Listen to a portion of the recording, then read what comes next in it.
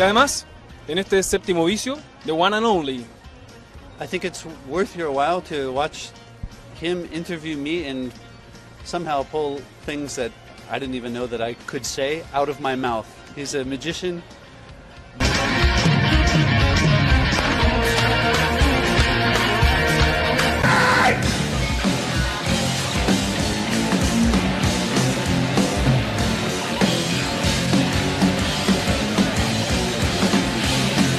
Evoke the words of Frank Zappa, saying that talk about music is like dancing to architecture, something. Absolutely, something like that. Yeah. I guess I'm trying to organize my creative impulses, and I think that my creative impulses come from trying to make up for, like, maybe I react to negative things in a way. I'm trying to make up for what I feel like is being lost. Like, you can feel something when it's slipping through your fingers, and I want to reach after it.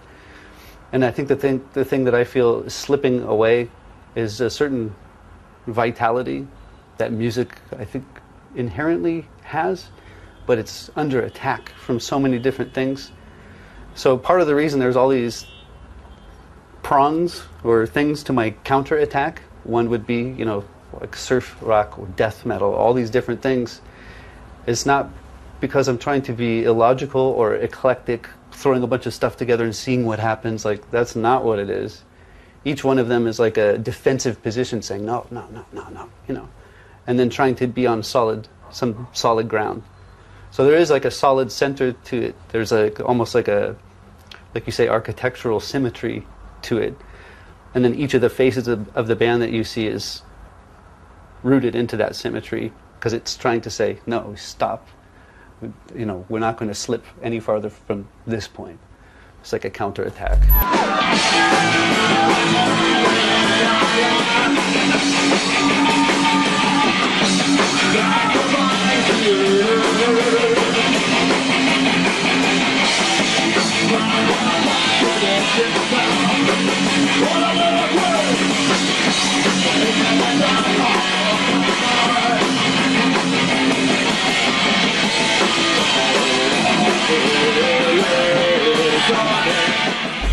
Well, it's just I've been shocked to watch Chile, come onto the radar, onto the Secret Chief's radar, and just, cities like Sydney that have traditionally been where most of our, like, the highest concentration of fans, or New York, San Francisco, our hometown, Paris, just so many people, and just Santiago just climbing through all of them to take the top place. Like, what? How did this happen?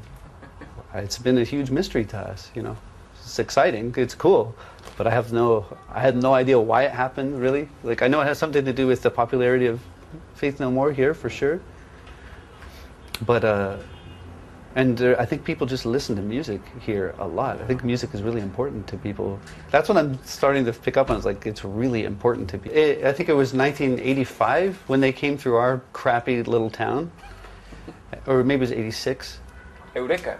Yeah, it was actually Arcata, even smaller town.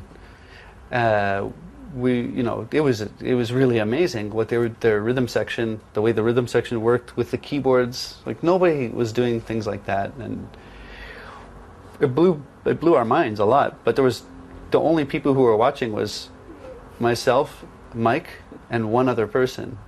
That's it. That was the whole audience, And anyway, I guess what I say is that really touched me, the way they had organized their band and the way it sounded at that time.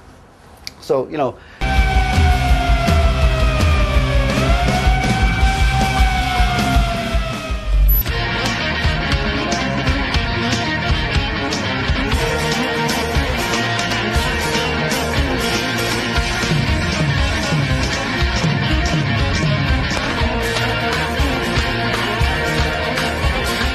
going to be walking through a minefield, and you have to, dodge all of these weird obstacles.